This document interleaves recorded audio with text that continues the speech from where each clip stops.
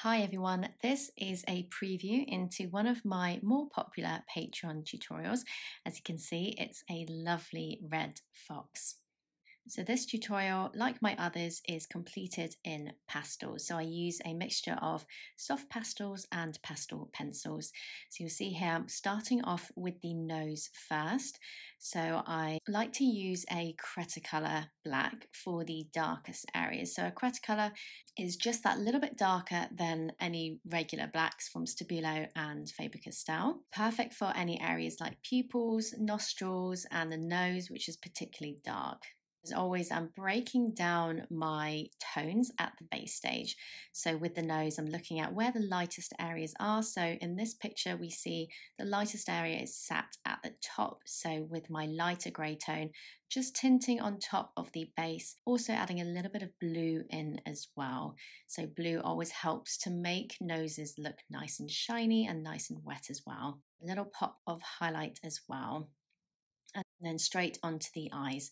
So I usually start off with the eyes first or the nose, and that's because they often hold the most detail and they are generally the main focus in a portrait. So your eyes are drawn to those areas first, and in particular the eyes, they're very important to get right because they hold the most life and the most expression. So if you start off with them first and you make a mistake and you want to scrap the piece, then you've only wasted a little bit of time. If you leave the eyes until last, then you've wasted hours and hours of work, and it's a little bit more painful to start all over again. So personally, I always start with those eyes first. I know a lot of artists do as well. I normally outline with my black pastel pencil and then just start to fill in the iris. So that's the area around the eye. These eyes you'll see are really nice and vibrant, nice and red. So I'm using a mixture of burnt sienna and burnt ochre as well, these lovely orange and reddy brown tones. So I'm then moving up to the highlight. With the highlight, I always leave this until I've got the base down for the iris, just because the highlights generally are very, very bright. What you don't want to do is work that highlight first, so the white area first, and then work loads of colour around it, because you'll end up blowing that excess, the colourful excess, across the white area, and that's of course going to just darken it slightly. So you want to make sure the highlights really, really pop. So leaving them until last is what I generally recommend. So lots of cool tones for the highlights that, again, like the nose, it helps the areas to look nice and glassy, nice and shiny. I use a mix of Stabilo and Faber-Castell and Caran d'Ache as well. As you can see, this pencil here is Caran d'Ache. I just like to have a wide range of different brands, different tones in my collection. The key to realism is having multiple tones in your work.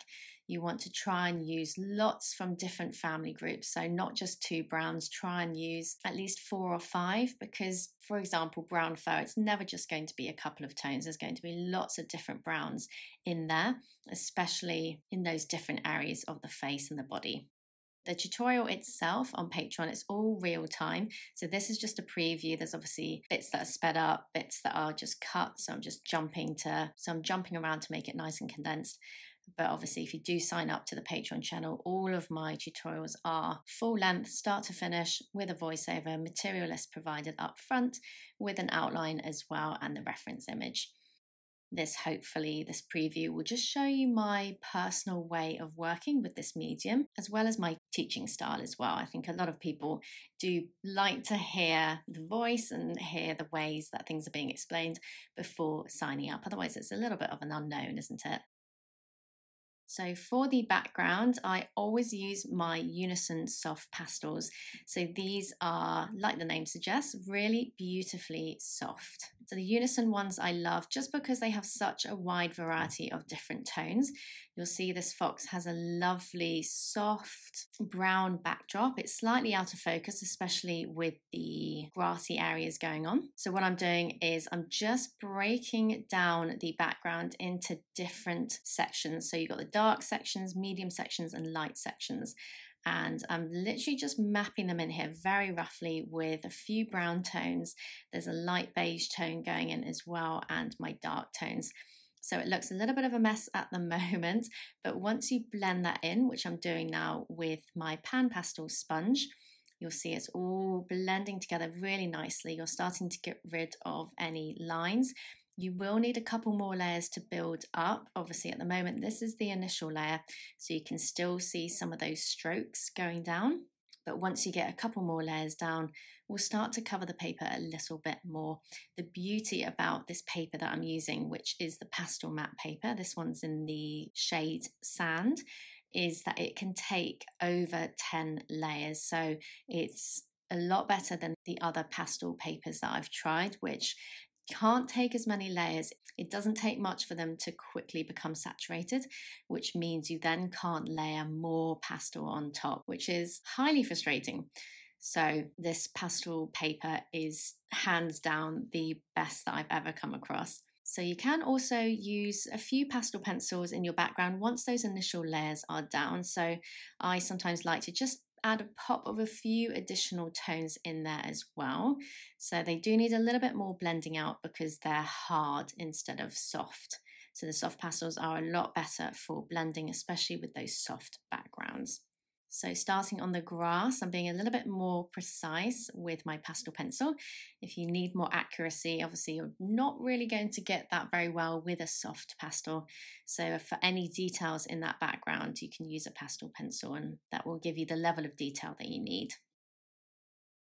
I've cut out that tree on the right. I just felt like it would just make the portrait a little bit too busy. So I've just cut that out and just left it nice and plain. I also use a couple of tones from the brand Smink. So I use their black soft pastel and their white soft pastel just because I find they're a lot more highly pigmented than the black and the white from Unison. So over the years, I've obviously done a lot of trial and error, a lot of experimentation with different brands. And the beauty about my tutorials is I've narrowed down all of these different tones, different brands, and I've selected really the best of the best. So the ones that work really, really well for wildlife and pet portraits.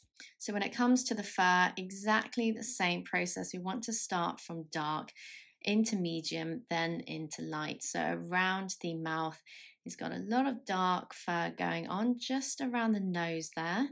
So I started off with a little bit of dark grey, and then I'm going to start to map in the base for the light area of fur. So I'm starting off with a really, really light grey tone. My advice for light fur is you don't want to start off with a brilliant white, really, really heavy, because what's going to happen is you'll end up making the base too light so that when it comes to adding your white hair details, it will be really, really hard to see those details on top of a really, really light base. You want to just make sure that the base is just a tiny bit darker than the white pastel pencil that's going to be pulling out your details. I get that question a lot. How do you make your white hairs stand out on your base? Well, the key is, as I say, just make sure it's just that little bit darker. And then once you add one or two layers of white hairs down, that should pull it up just enough that it's the correct level that we see in the photograph. So at the base stage, it's all about mapping. It's creating a map of where the dark areas sit, which are usually where the structure is. So that's where you've got bone going on, you've got the muscle as well. So with the fox face, there's a lot of kind of shadowing. It is dark fur as well, but just down from his eye, that's where the nose starts to curve around. So naturally you will start to get a little bit of a shadow there. So it's starting to make sure that the shape is correct at the base stage. And then it's very simple. Makes your life a lot easier when it comes to adding those hairs in, because you know exactly where to curve them, where to shape them round, and that's going to make the face a lot more three-dimensional. So I've blended that out a little bit with my sponge there. So this fur is obviously very, very vibrant. Vibrant fur is, I would say, one of the more challenging types of fur because there's a lot of danger of muddying your tones, making them murky by mixing them together. especially when you've got dark areas next to vibrant areas. What you don't want to do is mix any black in with any orange, because it's going to create a really ugly colour. So I tend to like to, unlike the background, which isn't particularly vibrant, work my base tones in separately. So I do know a lot of artists that do it slightly differently. I mean, there isn't a wrong or right way, but a few artists will map in all the base tones all over the face, all over the body at the start. I personally, to make sure that the vibrancy remains and is nice and punchy, is work the tones in one by one. So you'll kind of see this as I'm working these layers up. I'm trying not to blend them into each other too much. I'm just taking my time, blocking in all of these different sections. You'll see in the center of the nose here, it is very, very bright and orange. So I'm starting off with a nice orange tone as a base, and then starting to lighten it with an ivory. So it looks a little bit dramatic at the moment, but I do find with vibrant fur, it's often easier to start off at the base stage, going a little bit too vibrant, and then it's so easy to just pull it down ever so slightly towards the end of the base stage if it's looking a little bit too bright. It's harder to start off dull and then try and pull that vibrancy up. It's virtually impossible. So I always like to go a little bit too overboard to start off with, and then just start to pull the tone down a little bit if it needs to be, just with some normal colours like medium browns and yellows that aren't too bright. So you'll see that shape's really coming together now.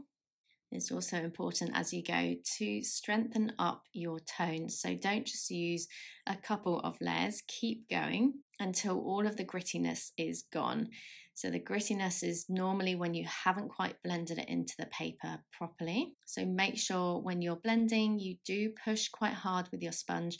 You can also use your fingers, which I do a lot, but a couple of points, make sure your fingers, your hands are always clean before you do touch the paper. So go give them a wash and a dry, because any kind of sweat or oil that you have on your fingers will leave a slight residue on your paper, and that will affect how the pastel sits on the paper.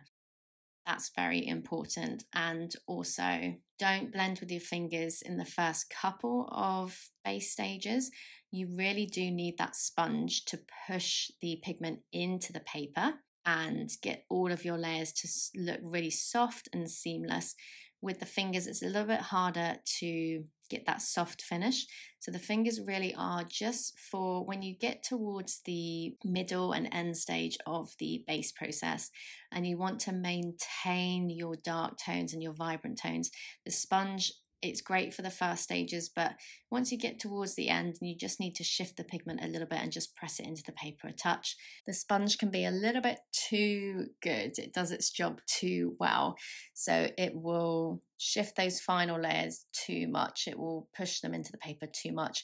Therefore, any dark areas will be lightened slightly, which you don't want, and any light areas will be darkened too much as well.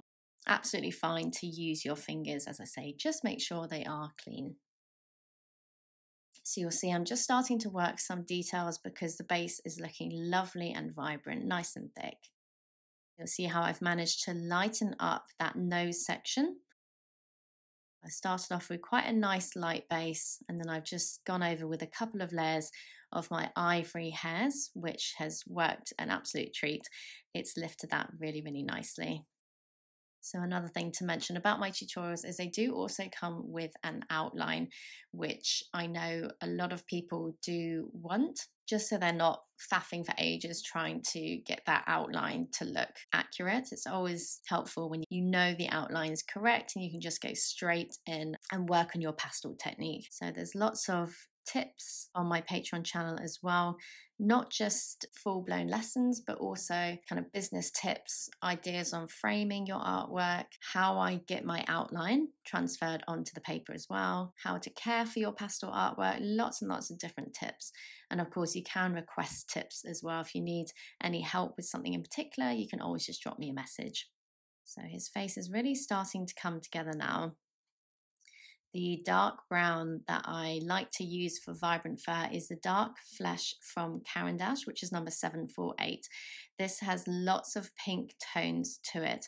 So with this fox, there's lots of red tones, obviously, lots of orange, but there's also a few hidden tones, which are pinks, which you wouldn't immediately think were there. But if you zoom into the photograph, you can start to pick out whether some of the browns lean a little bit more on the pink side.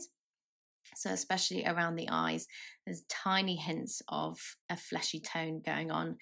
So that's why I used a little bit more of a pink based brown in that area.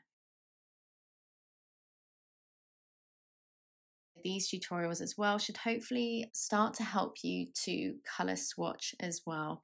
So that's picking tones out and matching them. So knowing which tones to go for to match what we can see in the photograph. Over years and years and years of practice, it's like second nature. I just know which tones to grab for which specific areas. It's not so much of a guessing game anymore. So with practice, if any of you are struggling with that, that should come with time. And obviously these tutorials should help you out as well, because you'll see which tones I go for, and then you can compare them to the reference image that you can see on the screen. So starting to work around the rest of the face as well. So you'll see I'm using a mixture of my soft pastels and my pastel pencils to build up the base. So I normally like to use those soft pastels as the first initial layer of base going down, just to cover the paper, because it blends so beautifully, those unison pastel pencils. And then I'll go over the top just to strengthen up and get some additional tones in as well with my pastel pencils. With the base stage and also with your detail stage, one of the most important things to remember is soft transitional changes. We don't want any dramatic changes going on. So what that means is if you've got dark areas next to light areas, so where I'm working here, you've got the dark edge of the eye and then you've got the light fur going on, you want to make sure there's a transitional tone in between your light areas and your dark areas so that they merge into each other really, really gradually. So that will make your fur look really nice and natural. If you've got any dark areas which dramatically stop and then you've got your light areas starting, it's just going to look really unnatural. Even with striped fur, so with tigers, with zebras, even though it looks from a distance like it's literally black and white or orange and black, there's always going to be a slight, what I call a bleed on the edge of the stripe, which means it's transitioning into the color next to it nice and gradually. So if you were to zoom in on a stripe border, so say a zebra, for example, if you zoom in on a black stripe, you'll get some gray hairs, some brown hairs just on the edge. And that's just where the fur starts to change tone slightly. So we want to get that into our paintings because obviously that's going to help it look more realistic and much more natural as well. What I'm doing here with my Cretacolor is getting some dark hair details into those dark areas. So I don't just get dark hair details in just at the start. I jump in with my Cretacolor and my dark brown hairs as well as I build my layers up. So it's not just simply dark to medium to light. I'll go dark into medium, then a layer of dark hairs, and then back to medium, then to light, and then back down to dark hairs. So the reason why I'm always layering my dark hairs in is it makes sure that the light areas pop even more, and it helps maintain the depth. So the depth that we've got in at the base stage with those dark base tones, it makes the fur look a lot thicker, which is really crucial, especially for fur like this, which is ultra fluffy. So always make sure you're going in with your dark hair details. And I find it makes your work pop even more. I never used to add dark hair details in like I do in the last few years. And if you compare my work from 4 years ago to now, there's such a stark difference. It doesn't look as kind of washed out and it really, really pings out of the paper. So it's always important to add those dark hair details in.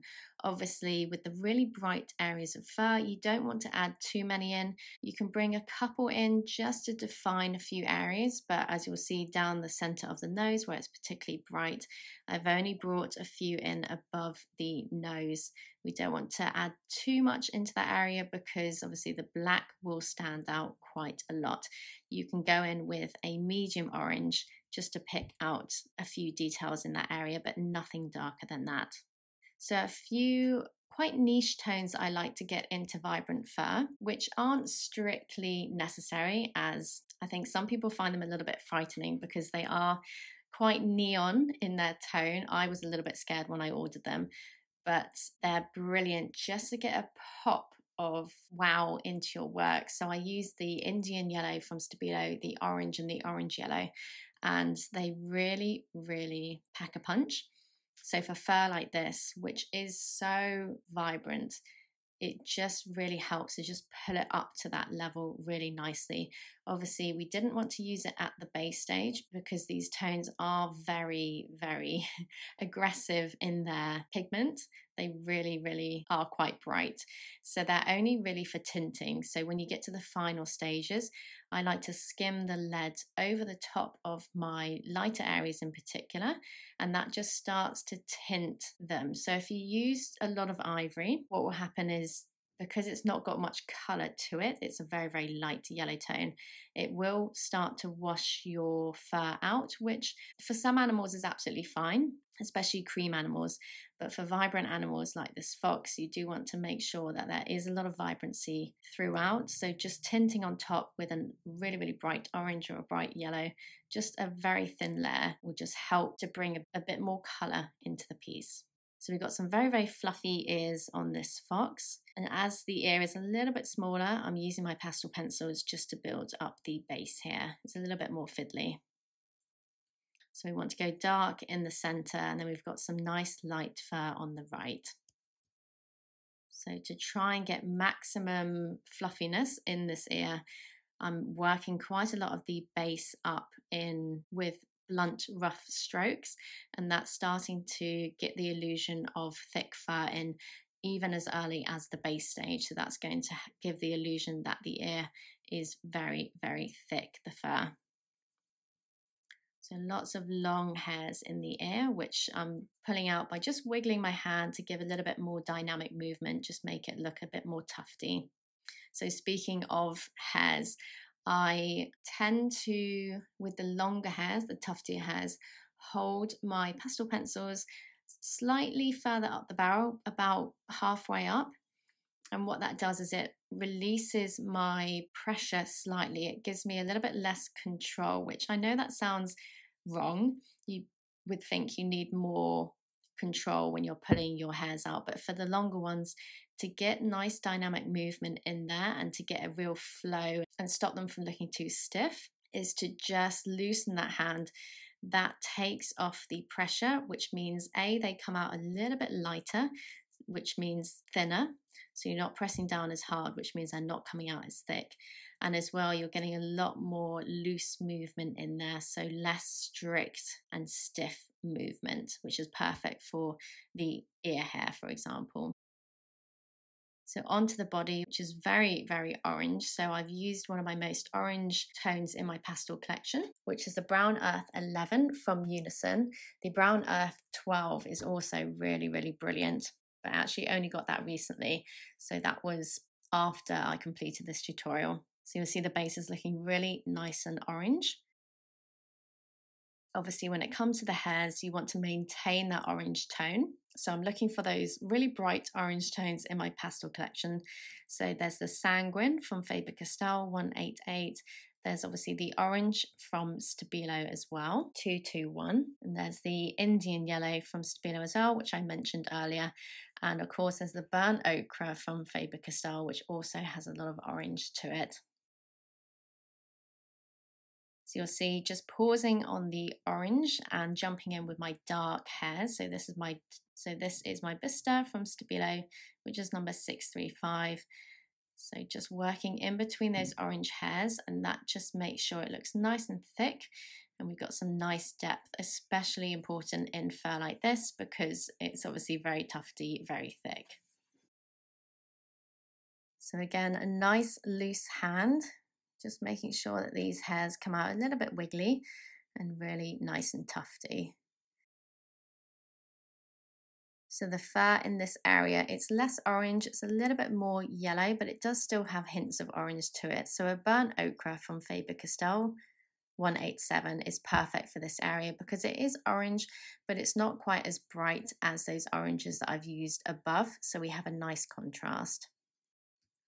So continuing to work these dark hair details in, which is helping to pick out these tufts even more. So to lighten the fur, I love to use my ivory, which I use plenty of around the face. So just wiggling these out, starting to pick out these individual tufts really nicely.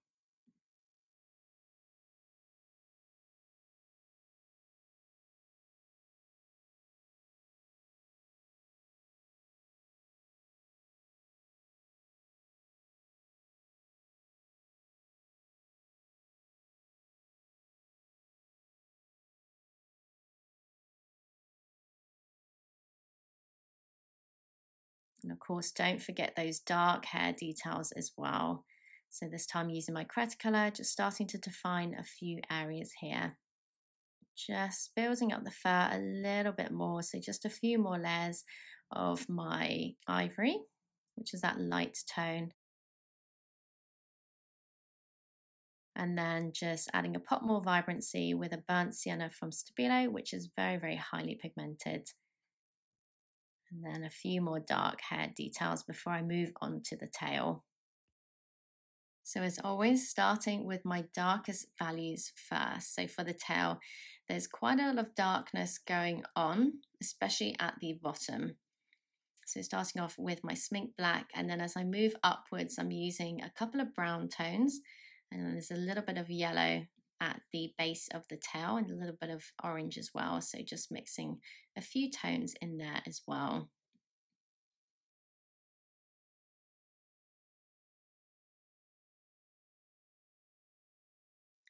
So that's the first initial layer, which I'm giving a blend here. And then you'll see there's still plenty of paper showing through, so it does need a few more layers of my soft pastel. So just adding those tones in again. And then when I blend, what I'm doing this time is using my sponge as a tool to create some hair texture. So I'm using the side of my sponge, and that's starting to pull out some blunt strokes, which is going to help the fur to look really thick, really nice and thick and bushy. So the tail is very fluffy. So we want to try and work as many hair details in at the base stage as possible. So I'm now using my Cretacolor to work in some of these dark hair details that we can see going on in the tail. So there's lots of them kind of randomly spotted around the tail there, little clumps, so I'm pulling those out. I'm also working some in with a dark brown tone, so my Caran d'Ache Dark Flesh, which has those pink tones to it. With areas as dark as this, you want to start off really, really nice and dark, and then you can just start to gradually lift from there. It's an absolute nightmare to try and darken areas up once you get to the end and you think, oh, it's a little bit too light. Especially once you get those hair details in, it's almost impossible to darken up areas without having to add loads and loads of dark hair details in right at the end, which when you condense them together to try and make the area darker, it can often get a little bit too complicated. So try and, as scary as it probably sounds, start off too dark. So here you can see it looks a lot darker than what we can see in the photograph, but I want all of that depth in there, which this base is helping me achieve. And then I can start to build up gradually. So with an orange tone here, I'm just starting to very gradually lighten So with dark areas like this tail, it's so important to make sure that there's no dramatic changes between your light hairs, which are coming later, and your dark base. So I'm taking quite a few tones to add in between the dark layers and the light layers coming later. So you'll see all of these orange tones I'm adding in between. They're really, really important because those are our transitional tones, and it's also helping with the vibrancy in the tail. So at the end here, there's also some very subtle grey tones going on, which I want to acknowledge.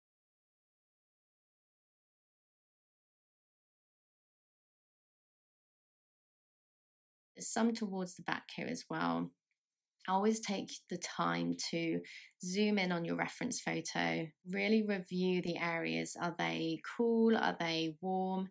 I always find the easiest way to figure out if a section is cold or warm is compare it to the obvious. So, for example, the back section is very, very warm. So, if we're looking at the tail and we're thinking, oh, is this area here at the end of the tail cool or warm? Is that grey, cold or warm? Compare it to a really obvious warm section. And if it stands out as dramatically colder or just not that same level, not warm at all, then obviously it is going to be cold. If it looks very similar and doesn't really clash much, then it's going to be warm in tone. So always compare to the obvious. Or you can hold up a swatch of a cold grey tone or a warm grey tone and see which matches best. So lots of wiggling of my hand here, making sure these hairs come out really nice and tufty. So lots of my ivory layers going in now to start to lift the tail. So we want plenty at the top, but then starting to ease off as we get slightly further down the tail towards the bottom of the page, because then it starts to get a little bit less bright. And of course, as always, going in with a Cretacolor just to make sure those dark sections are nice and dark. So this tutorial is over 6 hours long. So you'll get it completely in full. There's no skipped sections. Obviously this is sped up slightly. I've kind of skipped over sections just to make it a little bit more compact and so you're not sat here forever. But it's just giving you a preview into my style, also into the ways that I work and how I kind of explain stuff. Hopefully it all makes sense and you're finding it quite easy to follow. So for the full tutorial, you just need to follow the link, which I'll put in my bio. I'll pop it in the description box as well. As I mentioned, all my tutorials come with the materials list. And don't worry if you don't have all of those materials. You can use whatever is similar in your collection, or you can message me and ask for alternatives. So just tell me what you do have and I'll try and match it with what is in the tutorial. You'll also get the outline, the reference photo, and a full voiceover with my tutorials as well. Any questions, just drop them in the comment section below and I'll get back to you. Hope you've enjoyed this video and thank you so much for watching.